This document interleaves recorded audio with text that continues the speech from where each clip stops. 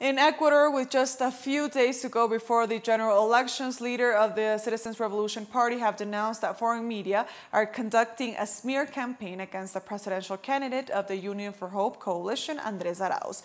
According to the movement, this media campaign seeks to discredit the leader and prevent his participation in the upcoming presidential election of February 7th.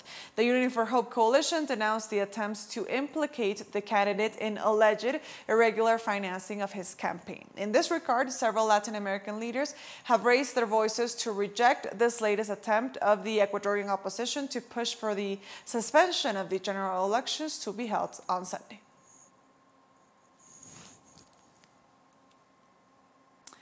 Leaders of Latin America and the world demand transparency and equal conditions in the elections to be held on February 7th in Ecuador.